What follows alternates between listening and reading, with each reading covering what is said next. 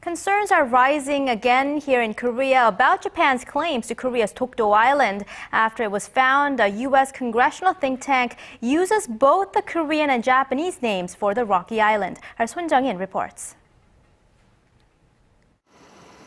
The discovery that a U.S. governmental body has been using two names on official maps has reignited concern in Korea over the Dokdo Island, which Korea controls. Japan also claims the island as its territory and has said in the past it will take the matter to the International Court of Justice.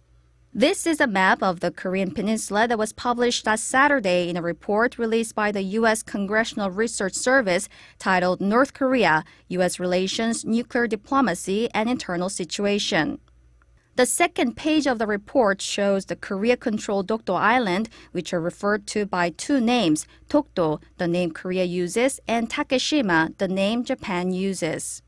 The Research Bureau also used both names on reports released in April and September last year.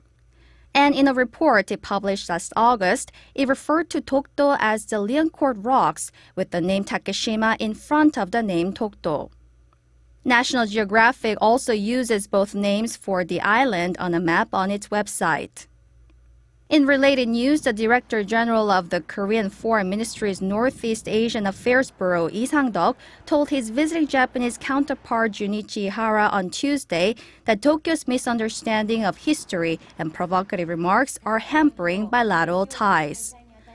Lee also urged Tokyo to cancel its upcoming Takeshima Day this weekend, designed to promote Japan's claim to Dokdo. Sohn Jung-in, Arirang News.